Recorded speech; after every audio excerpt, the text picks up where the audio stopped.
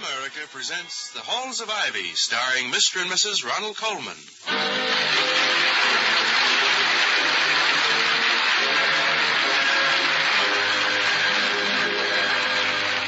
Good evening, this is Ronald Colman. And Benita Colman. Inviting you to join us again on the campus of Ivy College. And now, The Halls of Ivy.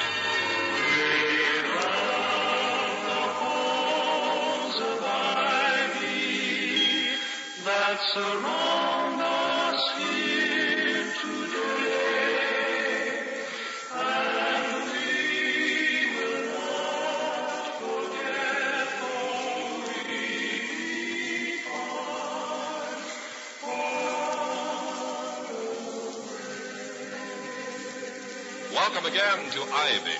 Ivy College, that is, in the town of Ivy, USA. Running a college is a serious responsibility, entailing as it does the care and mental feeding of some hundreds of future citizens. It's therefore a happy and therapeutic event when a president, in this case Dr. William Todhunter Hall, Ivy's head man, can come home to his lovely wife, in this case Victoria Hall, smiling and happy over an amusing incident. As he says... Of course, it may be that the cares of my office and the familiarity with the usual daily routine make odd or amusing incidents seem odder and more amusing than they really are. But this one, I think I can stand the acid test of repetition. Well, come on. Don't just stand giggling to yourself. What's it about? Newts. Newts? You mean hickory newts, walnuts, and coconuts? No. I am not talking about nuts. I said newts. Oh. A newt is a batrachian, akin to the lizard and the salamander, found along the banks of streams. Well, you'll excuse me if I don't care to meet any. With me, no newts is good newts. Well, I admit they are not to be listed among nature's beauties, but for biologists, they hold a tremendous attraction because of their peculiar ability to recreate and regenerate lost parts of themselves. Legs, tails, and so on. Why, the clever little things. Well, what happened about them that amused you so much? Well, I met a student. A young Charles Goldring. Yes. Well, the last time I saw him, he was barely scraping by financially. Rather threadbare, always hungry, working long hours to pay his way. Now, he is resplendent in new clothes, a chartreuse convertible, and a big man on campus. He is a biology student. He collects newts. Oh, for goodness sake, come on, get to the plot. Oh, it's a simple one, Vicky. Rags to riches. Well, it seems that he assumed that other science students might be interested in his collection. So he photographed them in color. Bought 5 minutes airtime on XYVY and offered copies of the photographs for sale. As I remember it, the sales talk was something like, special this week, newt photos in full color.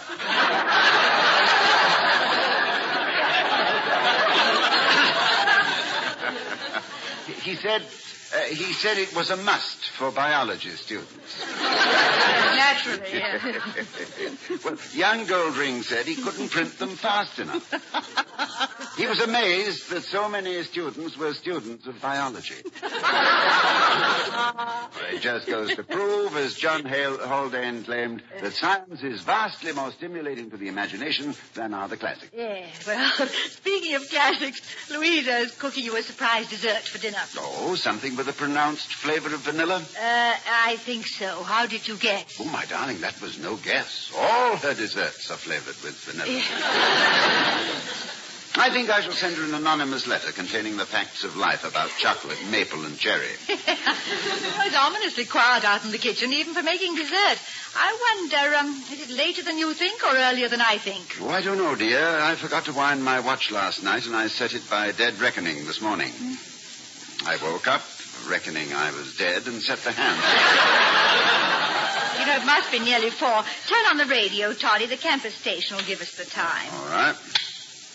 You know, we really should listen to our station more often. Yeah. After all, it's the voice of Ivy, and we...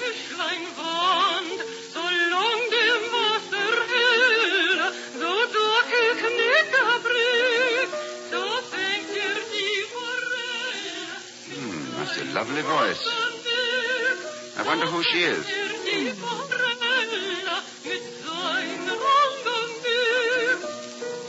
That's a Schubert song, the Forelli, the Trout. I wonder if it's a record. Yeah. It's a very mature voice. Fine musician.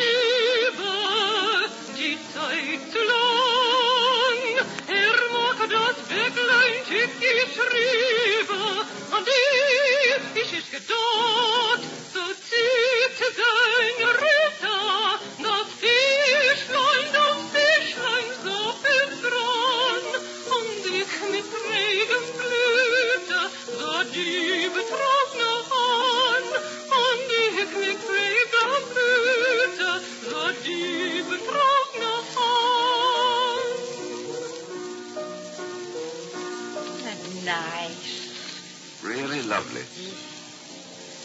You have just heard a group of Schubert songs sung by Miss Marion Coulter, a major in the Ivy Department of Music.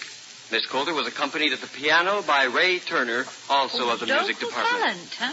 Listen again next week at the same time when we present another in our series of afternoon concerts. It is exactly 4 o'clock by the library tower. 4 o'clock. There we are. Now we can synchronize the vanilla dessert with the library tower. And now, Station XIVY takes pleasure in presenting Professor Heelslip, head of the Department of English at Ivy College. Oh, no! Professor Heelslip's subject for this afternoon is hunting for humor in the sonnets of Shakespeare. Quick, Toddy, the switch. His... Hunting for humor in the Now, really? Professor Heaslip goes after jokes like some men go after big game. He must have a room filled with trophies of the chase. Poor, stuffed and mounted little witticisms staring down from the walls with glassy eyes and moth-eaten pelts. Yeah, with little brass labels on all of them saying, "This point was killed by Marvin Heaslip." But he means well. Oh, lucky you. Now, Louise, I'll have to answer the door and maybe spoil your nice vanilla dessert. Won't I be ashamed if it turns out to be a vanilla dessert that I like? But really, doesn't the... Hall?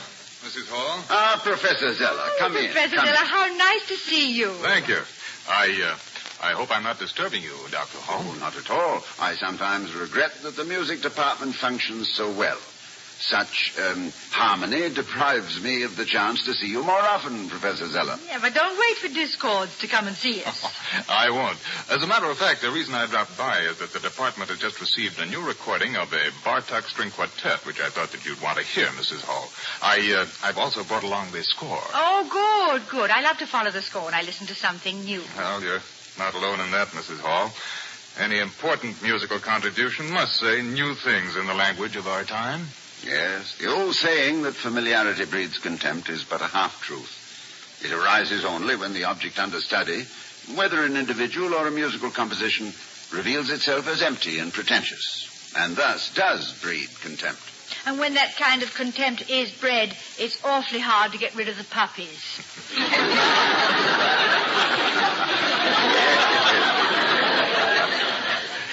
Yes, but obviously, when the object turns out to have merit, then familiarity brings the rewards of a new and enriching experience. When, for instance, a new musical score is presented, if it is in too popular a vein, public familiarity may kill it with enthusiasm. If it is too esoteric, regardless of quality, acceptance may be so slow as to discourage the composer and become public domain before it... Professor, if I should accompany this lecture with colored slides and a piccolo obbligato, do you think your music class could stay awake through it? No, Dr. Hall. I was wondering if I could persuade you to give up your presidency and join the music department. I could use you. He probably faces the music oftener as president, Professor Zeller. You know, my classically minded students consider me to be a partisan of modern music, as my modern-minded ones consider me an enthusiast of the classics. I am guilty on both counts. Well, there are those who believe the three Bs, Bach, Beethoven, and Brahms, took the last of the honey from the hive and left it to the sterile drones. Though, of course, when I was a boy studying piano, I always referred to the 3 M's. The 3 M's? Yes, dear. Mendelssohn, Mozart, and me. Oh, really? By the way, Professor, we just had one of your music students on the Ivy station, and she has a lovely voice. Yes. Her name was Marion Coulter. Mm-hmm. Oh, yes, Marion Coulter. Oh, she's such an excellent musician, Dr. Hall. It's a pity. A pity? Well, what seems to be the trouble? Well, last week she told me she was giving up music at the end of this semester. I couldn't get her to tell me why. She's not returning to Ivy next term, and I confess I'm completely baffled. Well, could it be some romantic trouble, do you think? No, I don't think so. A financial problem, perhaps? Well, I know that she recently helped another student who needed money, so that doesn't sound logical. What could it be? Well, she was very gay and lively when she first came to us as a transfer student, but during the past year, she's become more and more quiet and subdued. She seems to have pulled back into some sort of a shell. Dr. Hall, I wish you'd try to talk to her. Yes, let's invite her over and tell her how much we enjoyed her singing, huh? Perhaps we should. After all, when I became dean of the college, wonderful old Dean Martin of the graduate school said to me, "William, one of the most difficult things you're going to have to learn in dealing with the students is to distinguish between idle curiosity and necessary inquiry. As an administrator, you must never use one as an excuse for the other." Oh, did you say said that, Dean Martin? Yes, dear. Dean Martin of Martin and Lewis?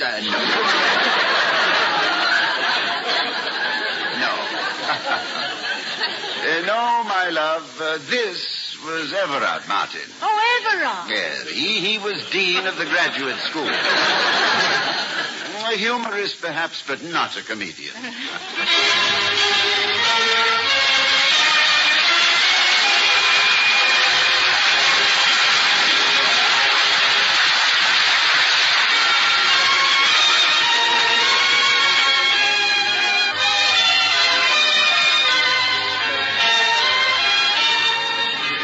Voice of America is bringing you this presentation of The Halls of Ivy, starring Mr. and Mrs. Ronald Colman.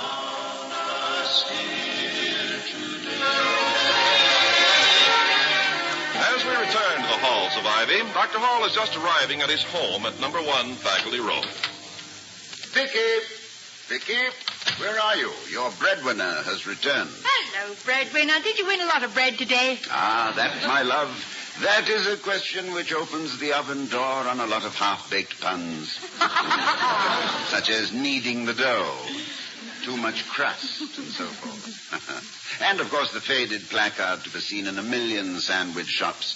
As you wander on through life, brother, whatever be your goal, keep your eye upon the donut. And not upon the hole. I commend you, my love, on your familiarity with the classics. Well, thank you, Todd. Oh, you're wearing a poppy. Yes, Poppy Day, my darling. I bought this from the American Legion, and here is one for you, purchased just to be non-partisan from the veterans of foreign wars. There you are, my dear, with love, a poppy. From Poppy to Mommy. Well, thank you, Poppy. How was the board meeting? As usual. Clarence Wellman was in one of his large economy-size moods. Hendricks was affable and full of charming, idiotic non-sequiturs. Wilson found the water cooler lacking in cups and spent the full time trying to fashion one out of a sheet of letter paper. Result, a wet necktie and an unsatisfied thirst. And a motion, seconded but defeated, that future stationery orders be made contingent on the waterproof quality of the paper. Mr. Merriweather was absent. Well, that takes care of the fun and frolic. How about the business? Did the chemistry department get its new lab? Yes, but the moot point, as always, was the sum to be spent. Mr. Wellman seems to labor under the delusion that fully equipped chemistry laboratories can be readily acquired at ladies' aid rummage sales, police auctions, or 10-cent stores. Must have been quite a jam session. No, not at Clarence, no. He follows the Red Queen's famous rule. Jam tomorrow and jam yesterday, but never jam today. Music reminds me. Did Marion Coulter call? Yes, she did. She got your message, and I asked her to drop by here at 5 o'clock. Have you found out anything more about her? Yes, and it all fits into the same baffling picture. She moved out of the dorm at the beginning of this semester and took a room by herself in one of the approved private houses. Mr. Everts, her faculty advisor, reports the same unexplained general retreat from... Now, that must be Marion. Louise'll get it. Vicky, if the girl isn't disposed to talk, I'm not going to impose upon her. After all, I must respect a person's... Oh, Mr. Merriweather. Welcome home. Come in. Well, hello, Bill. Hello, Mr. Merriweather. How nice to see you. Ma'am, if all your pupils are as glad to see you and your husband as mine are, you have a happy little college. Well, sit down, Charles, and give an account of yourself. You were AWOL for our faculty follies last week. We needed you. You heard about our follies, didn't you, Mr. Merriweather? Yes, I did, ma'am, but I'd have been no help at all. No talent, Charlie, that's me. When I was 10 years old, I could lay a fork against a spoon and flip the spoon into a water tumbler. But it never seemed to get me anywhere socially. I hope that wherever your trip took you, you were compensated for what you missed. Well, I wouldn't call it compensation, Bill. More like computation. I was settling a little income tax matter in Washington, D.C., and just got back. I didn't get much back.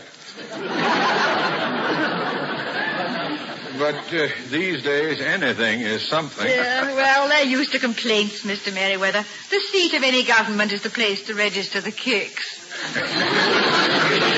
But the best part of Washington, D.C. is that you don't get shot in the morning for kidding about it. It's our own front yard. And if it gets full of weeds, who owns the lawnmower? We do. And if you're the kind of sentimental peasant that I am, you get a little misty-eyed at the flag over the Capitol dome, and you get pretty choked up at the Lincoln Memorial, and a lump in your throat at the tomb of the unknown soldier. That's when you begin to realize that in Washington there may be things that are hard to swallow, but it's when you find it hard to swallow that you know it's a great country. In next year's Faculty Follies, there will be top billing for Merriweather and his marvelous monologues. Well, with that, I will make my exit as quickly and gracefully as possible while I still... now, how's that for timing? 1 in, 1 out. I'm sorry I have an appointment, Charles. I would enjoy hearing more of your impressions of Washington. More, Bill. You're a glutton. Oh, come right in. Oh, I'm sorry. Hello. You're Marion Coulter, aren't you? Yes. My wife, Mrs. Hall, and this is Mr. Charles Merriweather. How do you do? I'm sorry if I interrupted. Young lady, I don't think anybody else is sorry. Well, goodbye, all. Glad to have met you, Miss Coulter. Goodbye, Mr. Charles. Merriweather. Yes. Now, please sit down, Marion, won't you? Thank you. And thank you for responding so quickly to my note. Oh, it was a very nice note, Dr. Hall. I hoped my broadcast would bring at least one fan letter. But I certainly didn't expect one from the president. Well, you deserved it. And having met your voice, Dr. Hall and I decided we wanted to meet you, too. Have you been studying long, Marion? Oh, yes, Mrs. Hall. I decided I wanted to be a singer a long time before my voice was ready for it. It's been my whole life. Professor Zeller has told us that you were thinking of leaving the department and Ivy. We're very sorry to hear it. Mrs. Hall, it... You needn't tell us unless you wish to, Marion. But Mrs. Hall and I would like to help you if we can. I don't know. I just don't know. Well, if you don't, then don't. But I want to. I want to talk to somebody. Mrs. Hall, since last Christmas, I've been wearing a hearing aid. Oh, really? I didn't notice. Oh, it's pretty well concealed under my hairdo. But I know it's there, even if other people don't see it. How hard these things die. Remember the resistance to eyeglasses? Now they have become a kind of costume jewelry. Yes, getting so that it almost seems indecent not to wear them. I mean, going around with bare eyelids. When you give someone something to read and they say, just a moment till I put on my glasses, why, you think nothing of it. Isn't that true? Well, yes. But then why shouldn't one be able to say just as easily, just a moment while I turn up my hearing aid? One should, of course. You're perfectly right. But I'm a singer. So how can I think of going on in music when I'll never be sure just what I'm singing? But you're a musician, Marion. You should know the history of a man who, although unable to hear his greatest works, fulfilled his obligations as a creative artist until the moment of his death. Yes, Beethoven. But I'm not a composer. Yeah, but if you feel insecure on the concert stage, there are many other things you can do. But what, Mrs. Hall? What can I do? Let me answer the question with a question. Why do you sing on the radio? Well, I guess because loving music, I want other people to enjoy it, too. I want to share it with them. Marion, you've just expressed the sense of communication of a born teacher. To know something and to wish to share that knowledge. So why leave music? Stay with it and teach it. Well, I suppose that's the thing for me to do. After all, as someone said, those who can do. Those who cannot teach. Oh, that's a statement I find both inaccurate and flippant. Teaching is an art, a gift. Have you ever tried to explain a difficult idea to a group of very different human beings, people who want very much to understand you and whose understanding you must reach? No, I haven't. Well, you tried one way, no response, a row of blank faces. Then you come at the idea from a different direction. There's a quickening of interest, but you know you're not there yet. The third or fourth or fifth time, you hit on something which is a link between what they already know and what you are trying to tell them. Then the eyes suddenly light up. They smile and nod at each other, or sometimes they frown and challenge you angrily. But you have touched them. You've broken through, communicated. Then you are Lieutenant Rosen, delivering the message to Garcia. You have reached Nome with the theorem. You're Lindbergh, landing in Paris. And Tallulah with a big curtain line. Oh, you make it sound really exciting. Believe me, Marion, teaching is one of the most important and dramatic of careers. As Henry Adams once said, a teacher affects eternity. He can never tell where his influence stops. That's a wonderful concept. And I'm very grateful to you both. You've given me a great deal to think about. I already know one thing. I'm not leaving Ivy. Well, good. It is really up to me now, isn't it? Yes. Sound is merely a matter of receiving vibrations, Marion. And when you start responding to the vibrations of a student audience, you'll be hearing some wonderfully satisfying music. And you'll still see your name in lights, shining from the eyes of 1,000 grateful youngsters. Life will acquire a new flavor. A flavor that... Victoria, is Louisa cooking up... that fragrance, is it... Yes, dear, it's vanilla.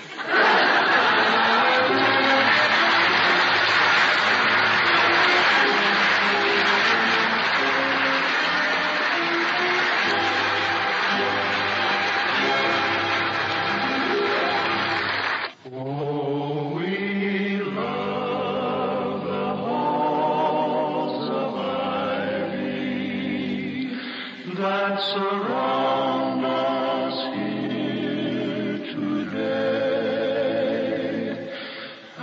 This production of the Halls of Ivy was broadcast with an actual audience present in the studio. We meet for